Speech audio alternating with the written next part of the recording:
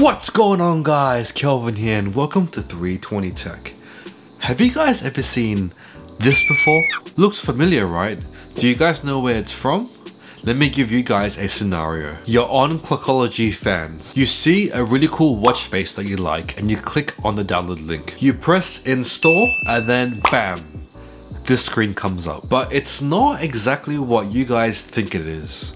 Let me explain. Your Wi-Fi and cellular collection, it's fine. It hasn't been cut out and you're not in a bad area. The only bad thing that you're in right now is Facebook. That's a whole nother video. Let's just move on. In order to download any file from the internet, you need to be on Safari. This is because Apple won't allow you guys to download any files from a third-party browser like Facebook. So how do you fix this problem?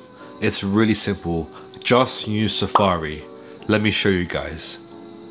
Just click on the three dots in the top right corner of Facebook's web browser and click on Open in Safari. If Open in Safari is not an option, that's cool too. Just copy that link from Facebook and manually paste it into Safari. Now when you press download, a small pop-up will appear asking if you want to download this file. From here, select download and your file will appear in the top right corner in the downloads folder. And there you guys go. I told you guys it was really easy. And that's it. Let me know in the comments if you guys found this video helpful. If you guys enjoyed this video, make sure to give it a thumbs up and subscribe if you guys want to see some more Clockology tips and tricks in the future. Anyways, thanks again for watching and I'll see you guys next time.